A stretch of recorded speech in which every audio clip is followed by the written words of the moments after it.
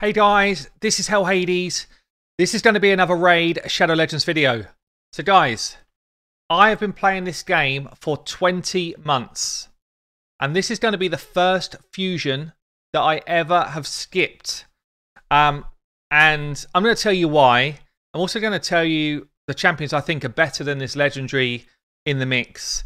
And I'm also going to just throw it out there straight away with a warning that people that have skipped these legendaries in the past have had egg on their face in the future.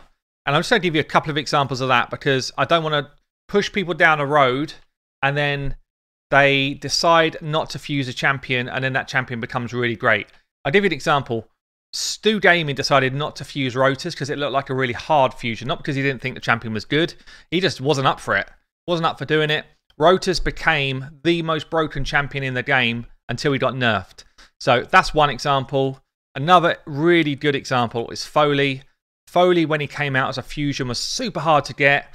And most people kept him in the vault for a long, long time. When he got a buff, he came out of the vault and is now top 2 arena nukers in the game. And a lot of people will not have this champion because they decided not to fuse him at the time. So this warning is, don't necessarily do what I say, but I'll tell you why I'm not going to fuse this champion. So firstly, this champion is nowhere near like other festive fusions. And I think she's way too situational to be worthwhile. I really do. I think compared to other legendaries in the game, she's going to be in the bottom 20, maybe. Very situational places where she can actually add you some value. So out of the 11 new champions, because you've got a lot of champions which are the same here, out of the 11 new champions that you have to grind to fuse her, I actually think 7 bring more value than her across the game. I think 7 for the average player are going to be more useful than this legendary.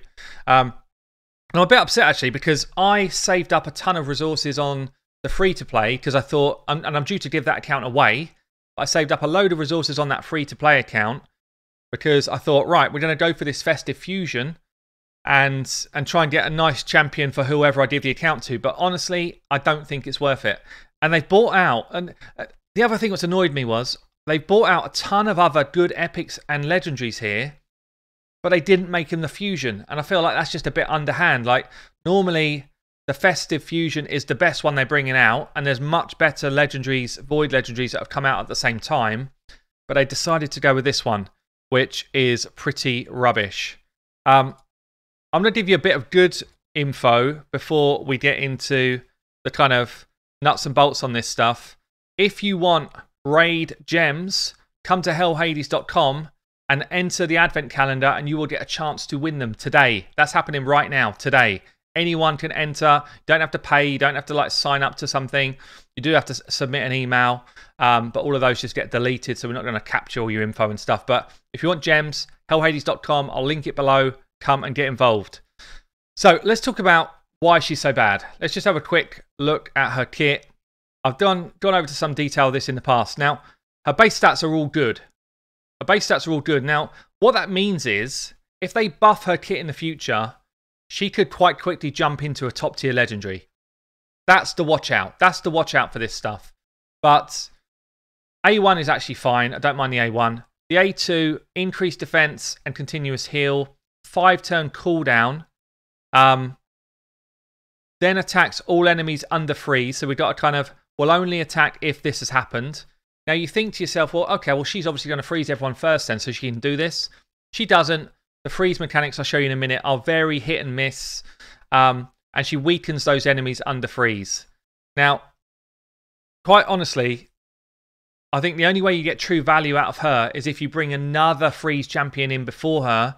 Then all she's doing is placing a weaken. You may as well just bring someone else in that's going to do AoE weaken, AoE decrease defense, and forget PYXNIEL. I don't think this ability is strong enough to be worthwhile. You've also got this 5-turn cooldown, books to 4, loads of books. She's not like crazy books, but she's got plenty here. 7, 10, 13, and she really, like, she gained a lot of value from the books. So you're talking 15, 16, 17, 18 legendary books, and she kind of needs them to get any sort of value. So 18 legendary books is what you're going to have to invest if you want this chick to do anything. We're talking here 5 hit at random. Let's say the average team we face is 4 or 5 people, right? So 5 hits at random. Each hit's got a chance to freeze. So you could freeze on all of them. If you booked her up 50%, you could freeze on all those hits. If she double hits, it's a 100% chance to freeze. Chances are you're freezing 1 or 2 enemies with a legendary champion. Now, I'm not being funny. There's so much better out there already that do this. So much better. Luria as an epic has got just as good a chance to freeze people as she has. Shiramani does this tons better. Gergo does it tons better. Like, it's really weak effort. It's a weak effort. I feel like this top section here should be like 75% chance to freeze. Or it's just a straight AoE and it's like I don't know, 50% chance to freeze, books up to 75, forget this double hit mechanic thing. I honestly think it's a weak A3. Now, I don't know how hard this hits for. It might hit hard.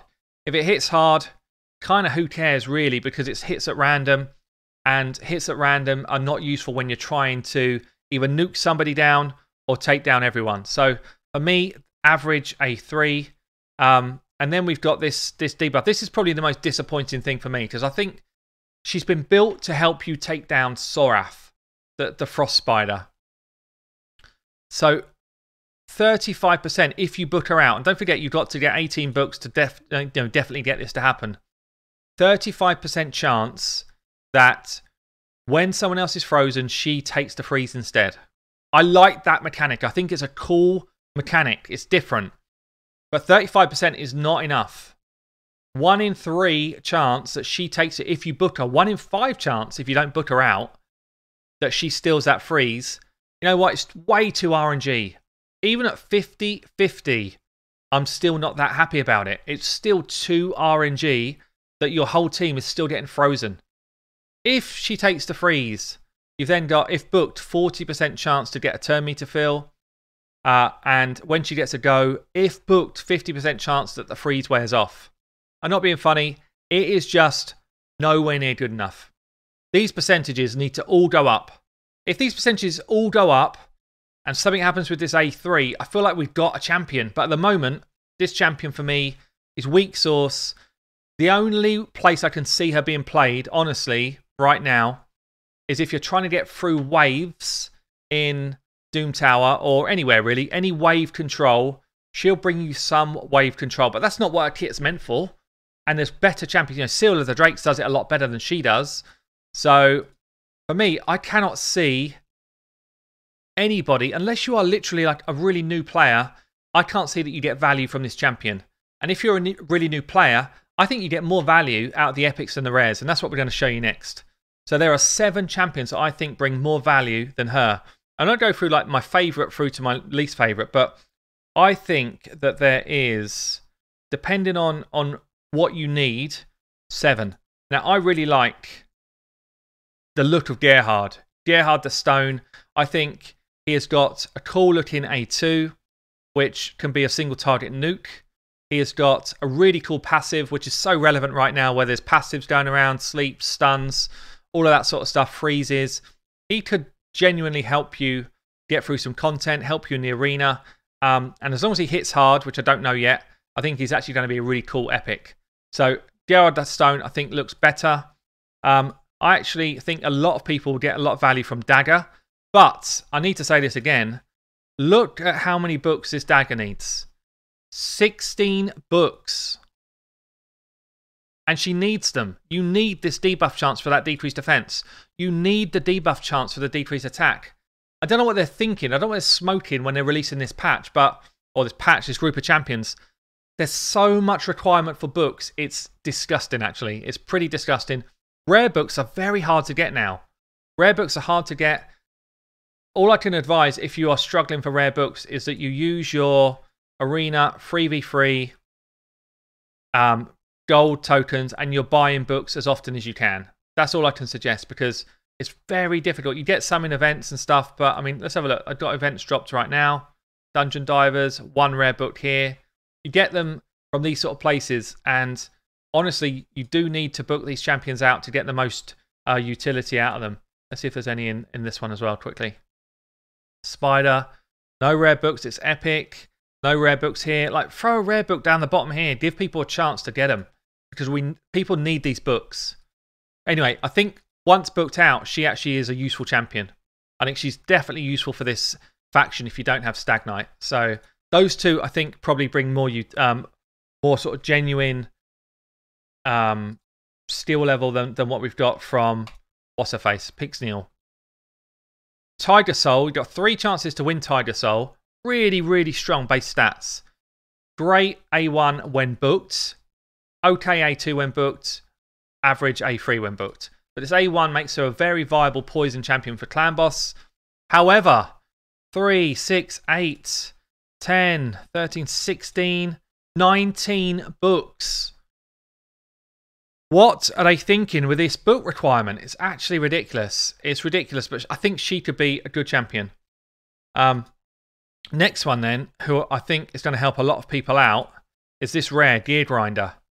Gear Grinder is looking awesome for Faction Wars, for this faction. Heals, revives. The book requirement's not as bad here. You kind of do want a couple of books in this revive potentially, but I think he can help a lot of people get through the Ogren Tribe Faction Wars. We've also got Pig Sticker, who is genuinely, I think she could be pretty strong for the Scarab boss in Doom Tower. Destroy max HP here, destroy max HP here. Both of them booked to 3-turn cooldown. Reasonable stats, her defense is low. Heal reduction here as well, it's kind of neither here nor there. But again, we've got 5, 9, 13 books there. So a lot more books again. It's not crazy, that one, but it's still quite a lot, 13.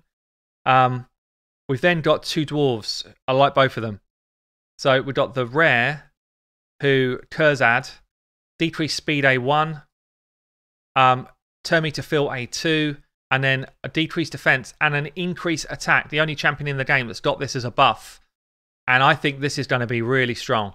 So, but again, look at this. 6, 7, 8, 13, 18 books. Why? So many books for these rares. It's actually insane. But I think he could be pretty cool. I think he could be cool, and I really like the look of Ragnar as well. Ragnar, I think, is probably the most interesting champion that they've dropped that isn't a Void Legendary for me. Leech ability here. This kind of shield, turning your HP into shield ability here. I think this looks really cool. Can't remove the shield. And decrease defense and weaken on an A3. 4-turn cooldown, but you get to these abilities quicker because because of this passive. So every time he's losing health, his cooldown on his A3 reduces. I think this is a really cool setup, actually. I think, again, you're going to need to book him. His books are not so ridiculous. But for me, if I had to pick one person other than this legendary, it's going to be Ragnar. Ragnar is my favourite, but I also really like this epic here, Gerard. So there you go, guys. For me, it's the first fusion since I've played the game that I've decided to pass on. I'm not saying you have to do that or you should do that. I'm just giving my views on why. And I've already fed back that I think the book situation is disgusting. New players, old players, whatever, they don't have these books lying around. I do have the books lying around for rares and stuff because of, doing endless Clan Boss when we used to get them all the time. That's gone. We don't get them all the time anymore. So newer players are going to struggle hard on that. Anyway, guys, let me know your thoughts in a comment below. Don't forget to enter the giveaway on my website. Up in Hell Hades. I'll catch you later.